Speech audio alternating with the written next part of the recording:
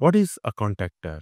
A contactor is an electrically controlled switch used to turn on or off high-power devices like motors. Let's see what's inside. There is the outer casing made of insulating material to protect the internal parts. Here's the coil. When we energize this coil, it creates a magnetic field. The magnetic field pulls the armature down, closing the moving contacts. Moving contacts touch the fixed contacts to complete the power circuit. A spring pulls back the armature when the coil turns off, breaking the power circuit. So these are the main parts: coil, armature, contacts, and spring. We can connect the three-phase wire at the input terminals of the contactor, and from the output terminals we will connect this wire to the motor.